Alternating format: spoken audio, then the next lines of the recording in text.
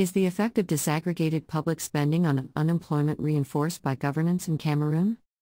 This article is written by 5 authors. First author Zoe Pierre Patrica. Second author Nuala Armand Gilbert.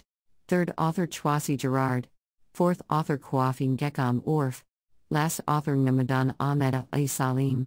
Contribution and originality of the study is that the study extends the limited research on the understanding how the effect of the component of public spending on unemployment is reinforced by quality of governance. Our study is among the first to consider governance as an important mediator to take under consideration if public authorities need to improve employment.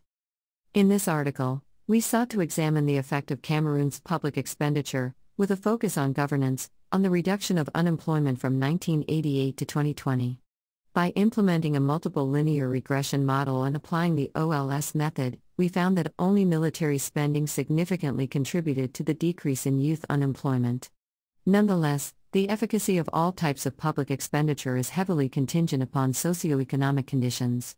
It is apparent that corruption and economic crises contribute greatly to the unemployment rate, hence why public entities must make greater efforts to form a strict institutional framework governing the labor market and invest in anti-exogenous shock programs.